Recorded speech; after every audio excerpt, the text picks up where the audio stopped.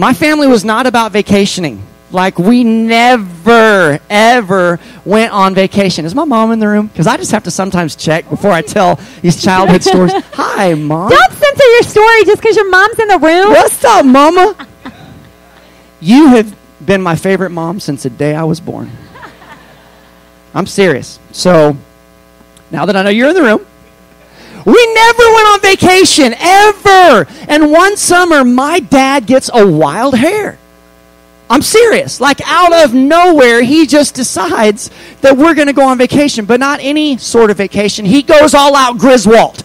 Okay, I mean, he goes all out. He buys a new conversion van. We're in the 80s, people. Okay, we are in the 80s. All right? Okay, hold on. There are definitely kids in this room who have absolutely no idea what in the world is a conversion so van. nowadays, if you see a conversion Tell them van, how sweet that is. It looks creepy. Very, very Stay away creepy. from all conversion Stay away vans, from all children. conversion Right. vans. They are creepy. But in the day, it was cool. And I don't know if you can say this in church, but our van was pimping. I don't know if you can say that. I'm not saying it. I'm just saying I don't know if I can say it. That's all I'm saying.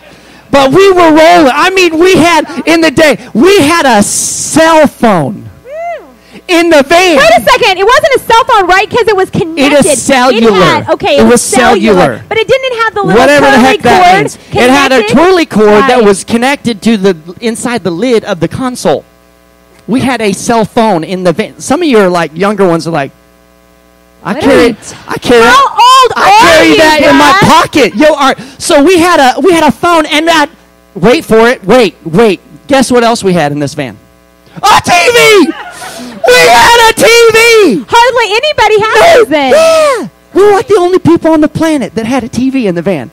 It was, I thought we did. It was amazing. But my dad is so, like, just irrational, radical, unreasonable. He bought a van. He said, hey, I know we never go vacationing, so let's just take a trip for a month. And let's just travel the whole western hemisphere of America. And let's just stick ourselves, the whole family, in a van, confining ourselves to a mobile unit, okay, for a month. Now, I'm just going to tell you, this is a sore subject, all right? A year later, my parents were divorced. I'm just saying, a year later, here's why. Listen, this is the reality, people. First of all, don't buy a van.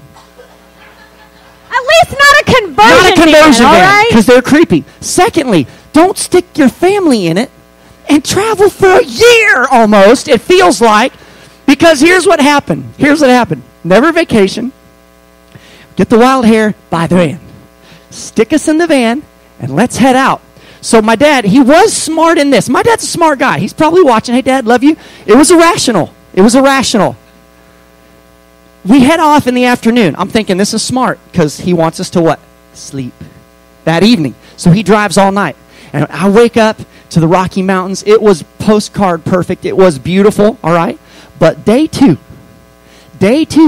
going through the Rocky Mountains, my mom, I'm convinced she was using Prozac or Xanax or something that may or may not have been prescribed, or maybe she borrowed from a friend that the doctor had prescribed to her. But she needed drugs to handle this. How old were you? Did you tell them how old you were? 10, I think. Okay, they need to know that. Yeah, It's very important 10 or 11. to know. Because I can have my moments. You put me in a van, okay? I am stir crazy. I've played Uno for the 1,000th time. There's only so much you can look at out the window, and I'm going nutso, and I'm bouncing off the walls inside this van. And I think she was high on some sort of medication, and she turns around. She is shaking and sweating, maybe saliva. She turns around, and if you've seen the movie, don't ever watch The Exorcist. Don't watch it. It's demonic. It's evil. Don't watch it. But I watched it. And this is what she did. Her head spun around real slow. And she's going,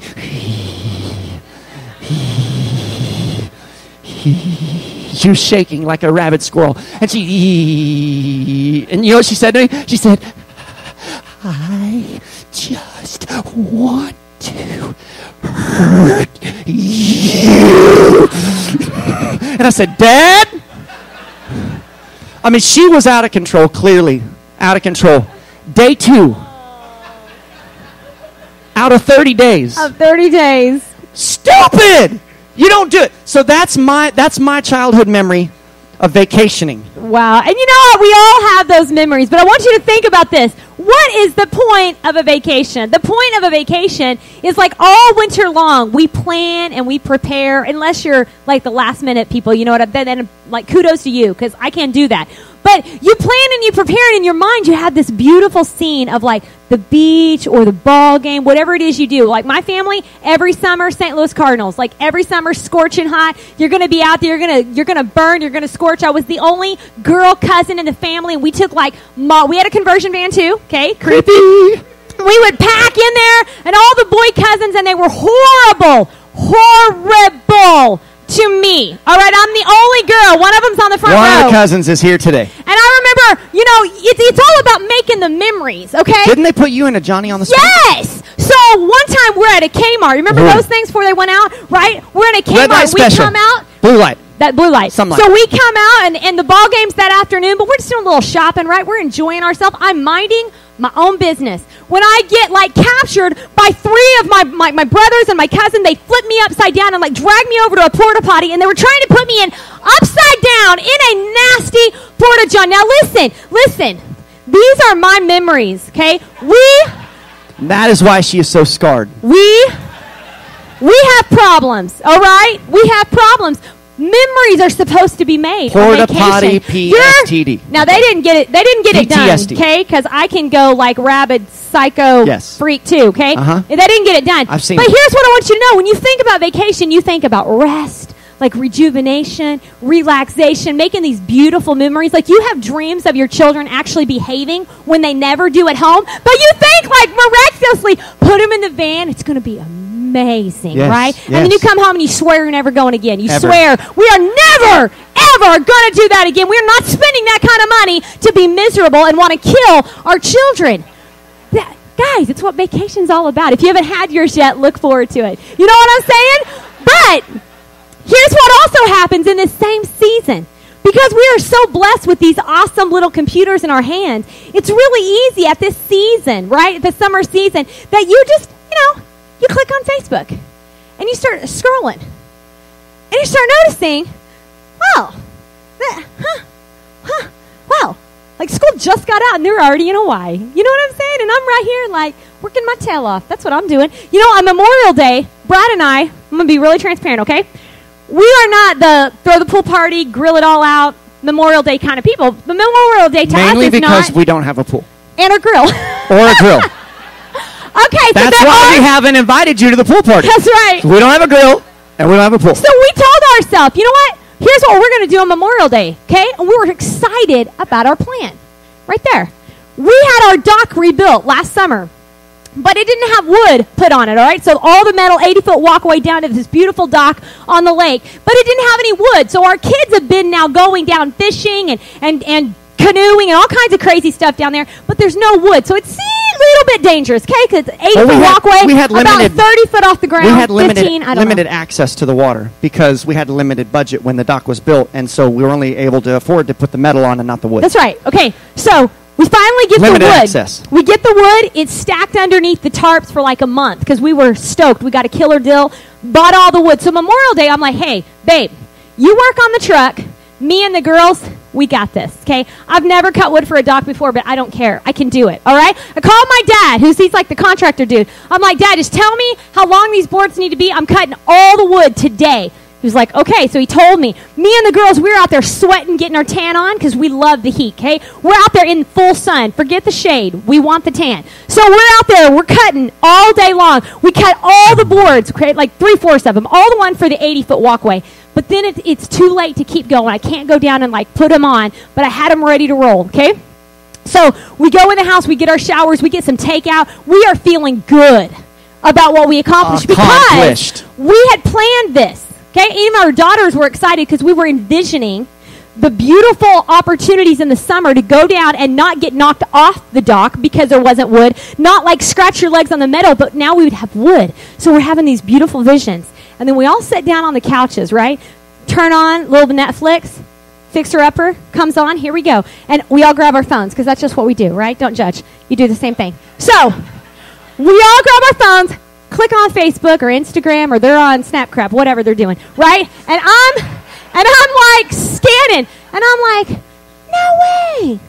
Like everybody we know threw a pool party and didn't invite us. Like what the heck? Like we got a church with all these people, nobody invited us over. Don't invite me. I'm just kidding, okay? And then I'm like, they had a pool party. Like we worked like dogs and we're burnt to a crisp today, and all of a sudden my plan, I was so excited about my plan. I was satisfied with what I'd got done. Now I had this nasty little feeling in the pit of my stomach that you kind of want to refer to as just kind of comparison. Kind of that moment when you kind of look at other people and you kind of think, well, man, they had a better holiday than I did. They had nicer things than I did. Well, they went to Hawaii, and don't I remember they went to Hawaii 2 years ago? I'm pretty sure. They went again. Yeah. You know, weren't they at Disneyland last year? How'd they do that twice in a row? You know what I'm amazing. saying? Like, it's all I can do to shove my family in the car from Branson. You know what I mean? And so all of a sudden, you start, and that's home right there. We're touching home. All of a sudden, you start doing this thing called the curse of comparison. And you know what it leaves you? And where it leaves me? Miserable. You know why? Because when you begin to compare yourself to other people, you will always find people who have something nicer than you. Always. You may be excited about the nice new truck you got that was nice and used. And you're excited, man. It's exactly what you wanted. And then you pull into the parking lot and you notice that everybody else is driving something nicer than what you are. You know, you go in and you go to the school parties, right? And you're excited to bring in the cupcakes you bought at Walmart, you know what I'm saying? And you go in, you're like, score! Like, I showed up. I took my lunch break and I rushed over here. And then there's Sissy Homemaker with the gluten-free, you know what I'm saying? She coming in, she'd been working on them all day long. And here I am feeling like a loser now. Like, I went to the Walmart bakery and got the ones that were on sale and ripped that sticker off. And here I brought them in. And you come in with the gluten-free you've been working on all night long. You know what? Loser mom, right here. I take it. We start comparing and judging. And you know what it does? All of a sudden, this jealousy and this envy, this nasty feeling in the pit of our stomach begins to rise. And it's the curse of comparison. And we become discontent with our life and with where God has us when we start to look at what everybody else has. You know, it's simply human nature. If you have kids, you know, you've heard the old thing where kids say, my dad's stronger than your dad. Who taught them that? Nobody. It's human nature. First service, ask some people from first service what I made Brad do. I can't do it again. He refuses to allow me we had a talk in to the do office. this, okay? So don't you You missed it. It's human nature. I want you to think about all the different stories in the Bible that you know or maybe you don't. I'm going to show you how crazy it is that even then we see all of these stories of discontent. You look at Saul and David. Saul was the first king of Israel. Saul had been anointed by God, but because of his own disobedience, God had ripped the kingdom away from him. He was physically still on the throne, but God had lifted his favor. And instead, God had anointed this little 15-year-old shepherd boy musician. And he said, you know what, David, you're my man now. You're the man I'm going to bring in. You're the man that I'm going to set on that throne, and you're going to rule for like 40-some years because Saul has been disobedient. And so David comes in to Saul's court, and he begins to serve him. And you can go to 1 Samuel 18, and you can read this story. But he begins to serve him, and as he does, man, Saul falls in love with this guy. Like, he loves him like a son. And believe it or not, he ends up giving one of his daughters to marry him. 2 of them, actually. That's a whole other weird story. But he gives him 2. He loved him. And then all of a sudden, we see this story in 1 Samuel 18. David has now killed Goliath. That's who I'm talking about. If you've ever heard that story, David and Goliath. David has gone out. He's killed Goliath. He's now coming in. He's now serving the king. And all of a sudden, they come in, and there's all these women. And I want you to just imagine in your mind, it's like this concert, okay? It's a concert with the biggest, hottest pop rock artist in the nation at that time. Okay, so imagine, I'm going to date myself, but imagine you're going to a Michael Jackson concert. You remember what it's like standing in line for endless hours. Now, I never went, okay, but I didn't go, I never saw him, but he was the superstar of the day. That's what David was. All the women were freaking out, David!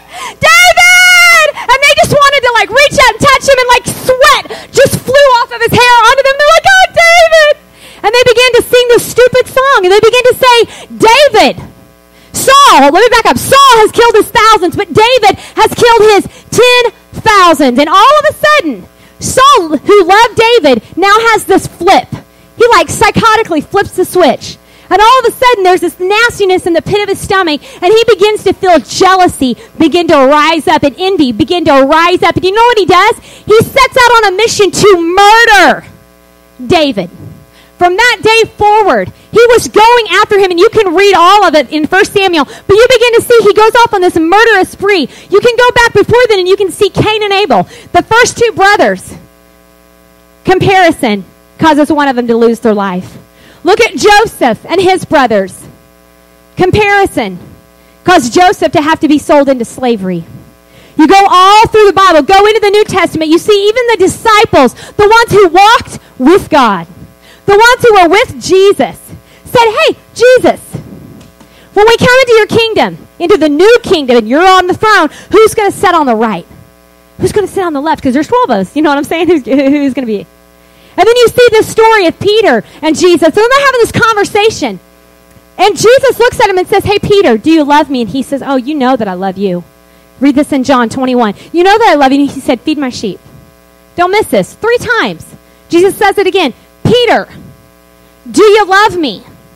And he says, yes, Lord. You know that I love you. He said, feed my sheep. 3rd time, Peter's getting annoyed. You know what I'm saying? It's like the mom who won't shut up, goes over and over and over. You know what I mean? Jesus says, Peter, do you love me? He says, Lord, you know that I love you. And he said, then feed my sheep. And as soon as he does that, listen, here's what Peter does. You're Peter, okay? He looks around and he says, well, what about John? What about him? The disciple you love. Because he wrote that in 3rd person, right? He says, what about him? And he says, why are you asking about him? What does this have? Does any of this have anything to do with him? I'm talking to you, Peter. Follow me and feed my sheep. You see, in that moment, what God was doing is giving Peter his future calling. He was laying it out 3 times very clear. I have called you to preach my word. I have called you to feed my sheep. Peter went on to preach on the day of Pentecost, and 3,000 got saved in one stinking service. 3,000. He was laying out Peter's calling, and while Jesus is doing that, Peter's like, but what about him?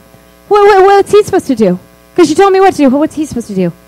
Comparison has been a part of human nature from day one, but here's where it leaves you. That curse of comparison will leave you miserable. You know why? Because it will never be good enough. You will have an attitude of complete dissatisfaction because you can always look around and see somebody who's got more, who's somebody who looks better, who's somebody's driving something nicer. They've got the nicer house, the nicer car, all these material things, even our calling. You can look at somebody else and say, I wonder why God called them to do that and called me to do this. You know what I'm saying? I want to have that voice. I want to have that personality.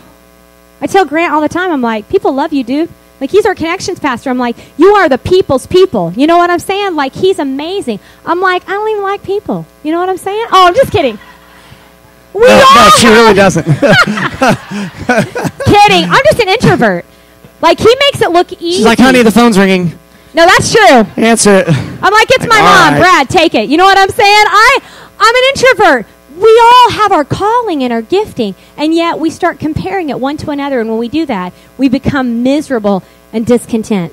There's this pastor who in November of 2017, you would not have even known who he was. You still may not know who he is, but most people know who he is because in December of 2017, a popular social media account shared a 10-minute clip, all right, on Twitter of just a chunk, 10-minute clip of one of his sermons. And it went bananas. It went crazy, and within 48 hours, over 2 million people had seen this message. Nobody knew who he was, and then all of a sudden, overnight, he becomes this mega success in the ministry world, and people start calling him to have him come and preach at their churches, and he's on TV, and millions and millions and millions of people are being exposed to the hope, the message that this guy is sharing. His name is Pastor Michael Todd. Does anybody know who Michael Todd is?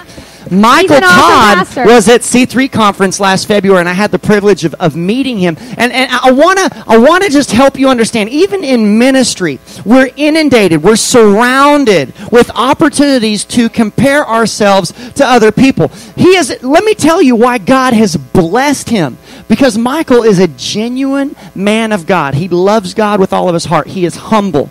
He is sold out to God, and he just wants to get the message out there. And because God knows that he can trust him, God has elevated him. God has promoted him. God is using him like crazy. Now, I could have a pity party, and I could say, well, why didn't God have somebody put one of my videos on Twitter so that 2 million people could watch it in 48 hours? And then, I haven't got any calls from Stephen Furtick, to come and preach at Elevation Church. I haven't got any calls from Pastor Ed Young to come preach at his church. I haven't got any calls. The phone's not ringing. The phone's not ringing. But thanks God you put me out here in the middle of nowhere. There's buffalo across the road. I didn't even know they still existed. I'm just saying. I thought they went extinct. There's buffalo. Green Hills. We are in the middle of nowhere. And you had to start in a mobile home with like one family and no money. Thanks, God. Gotcha. Phone's still not ringing.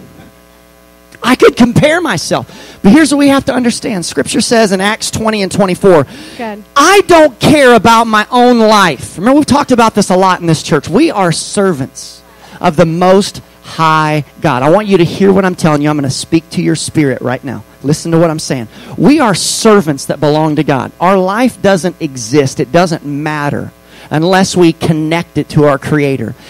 Becoming who He wants us to be. Doing what He wants us to do. I don't care about my own life. The most important thing, listen, is that I complete my mission.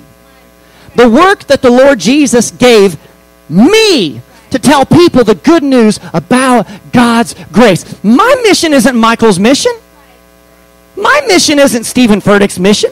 My mission isn't T.D. Jake's mission. My mission isn't Ed Young's mission. My mission is my mission. The mission that God gave me. My purpose, your purpose, is to fulfill the plans and work through the process of becoming who God wants you to be and doing what God wants you to do. We can't compare. Why would I compare myself to somebody else's calling? Why would I compare myself when God has given me a unique calling and a unique mission? I have to worry about what I'm supposed to do and worry about who I'm supposed to be. In Galatians 6, 4 through 5, it says, don't compare yourself with others. Just look at your own work to see if you have done anything to be proud of. You must each accept the responsibilities that are yours. Now, some of you would say, okay, I got it, Pastor. I need to put on blinders, and I need to focus, and I need to not pay attention to the brand new truck that my neighbor just bought on one side. And I need not pay attention to the brand new house that my neighbor is building on the other side. I need to put on blinders, and I need to just forget about it and just kind of just block it out. And that's how I'm going to cope with this. No! That's not how you're going to cope with it, because God wants you to deal with it. Here's what He wants you to deal with. He wants you to sincerely celebrate with others. You have those friends that are one-uppers? You say, hey, man, I'm so excited. Just got a promotion. Oh, yeah? I got a promotion, too. In fact, I'm going to use that bonus that I just got, and we're going to go to Hawaii. We're going surfing a whole lot. We're going to get very tan and eat lobster. Lots of lobster. I mean, you've got those friends that they like to one-up you. I'm telling you, we can't get caught in that curse of comparison. We can't put on blinders. We have to say, you know what? That's awesome. Praise God, man. God's blessing you. It's a matter of the heart. God wants to deal with our hearts. Here, if you're struggling when you see things that people get, or places they go, or things they get to do, if that feeling creeps up on the inside of you, God's not done dealing with you yet. And it's the same reason the children of Israel, they just cycled and cycled and cycled and cycled in the wilderness for years and years and years, and many of them died in the desert. Listen to me. They died in the desert Because they refused to reverse the curse of comparison. So you might say, well, how do I reverse the curse of comparison? What do I do? What am I supposed to do here? Here's what you're supposed to do. Be thankful. Be grateful. Listen to me. Scripture says in 1 Thessalonians 5:18. I say this scripture to myself all the time. Because, and this is a different message for a different day, but man, we like to complain. Right? We like to have our pity parties. We like to, when we compare ourselves, it leads to dissatisfaction. We lose all sense of contentment. We lose all sense of being satisfied and being happy with the way things are. But God says, listen, but give thanks in all circumstances, in everything. Another version says in everything. Say in everything. Give thanks, for this is the will of God. Right now, where you are, with what you have, with what you've done, give thanks. Give thanks. God is asking you, when are you going to be ready? When are you going to be able to pass the test? When are you going to be able to reverse the curse of comparison? When are you just going to be grateful for what you have? Some of you, God hasn't moved you forward because you're cycling and He's not ready to promote you because you haven't got it yet. You're still comparing yourself to other people. And what we do when we become dissatisfied and ungrateful, we say, God, you're not good enough. What I have, what I'm experiencing, what I'm living isn't good enough. And so, God, you're not good. That's exactly what we're telling Him. God, you're not good enough. And He says, okay. Hang out in the desert just a little bit longer. Get a little more sunburn. All right? Starve a little bit. All right? He wants to rough you up because He loves you. He corrects, He disciplines those whom He loves. He wants to do something inside of you, but if you keep pushing back, you can't grow through the process that He's trying to help you to grow through. Listen, Paul is so on it when he shares this in his letter in Philippians. Listen to what he says. He says in Philippians 4 and verse 9, he says, whatever you have learned, say learned, or received or heard from me or seen in me, put into practice. Say practice. And the God of peace, listen, say peace.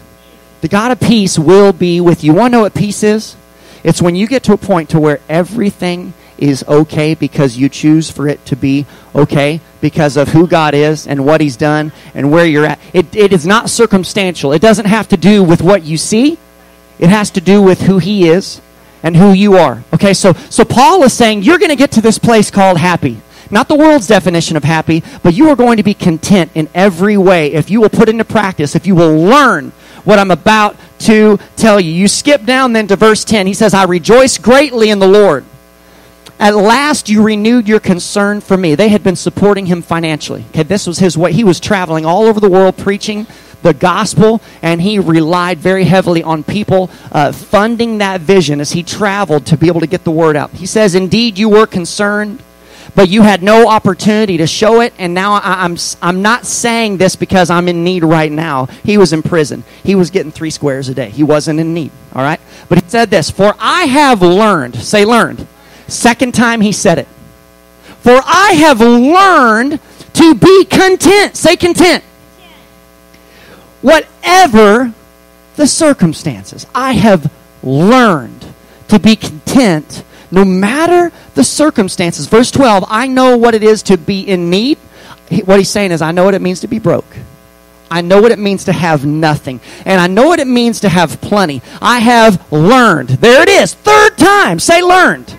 I have learned the secret of being content in any and every situation, whether well-fed or hungry, whether living in plenty or in want. He says it 3 times because it doesn't come naturally to you and I to be thankful, to be grateful, to be at peace, and to have contentment in every circumstance. It's something that we have to learn to do. Right. We have to teach ourselves how to be content with the type of car we're driving, the type of salary that you're making, the type of house you live in, where God has you, where He's taking you. We have to learn. It's a process that God is taking us through. We've got to learn to be content in every season, in every situation. Being at peace. Be thankful. That's how you reverse the curse.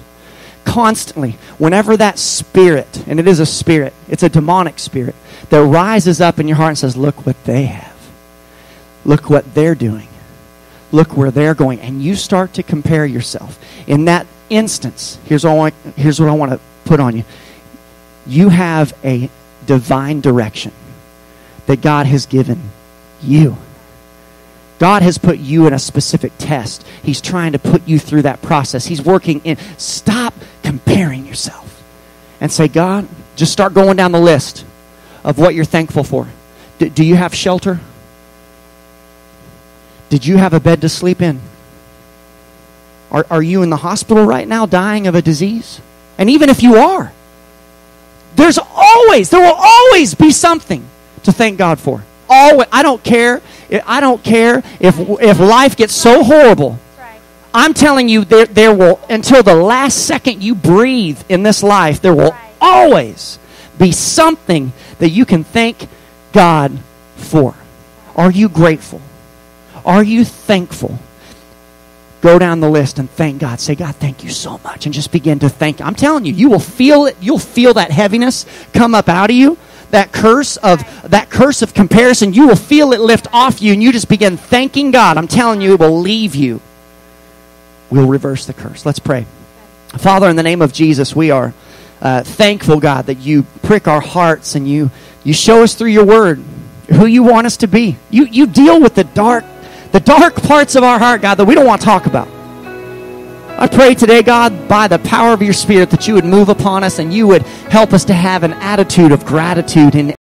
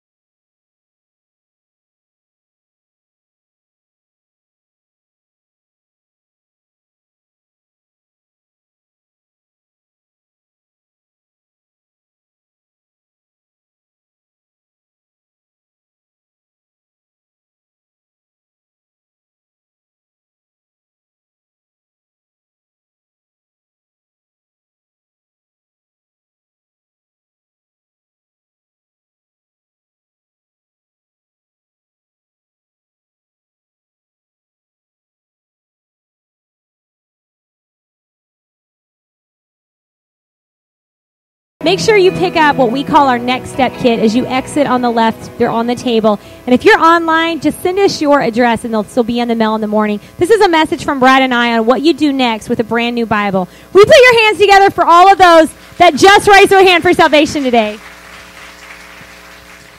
Hey, thanks for joining us today. We sincerely hope the message impacted your life. Stay connected with us by following us online, or you can find us on Facebook. If you would like to partner with us financially, we have a few easy ways to give. You can text your giving to 77977 and simply type in MMC and follow the prompts. Or you could find us online at www.mountainmoverschurch.org and click the Give Now tab. Or you could simply mail your giving in to 24000 South 660 Road, Grove, Oklahoma 74344. We are a church leading people into a real and life-changing relationship with Jesus Christ that is contagious. We look forward to seeing you next week.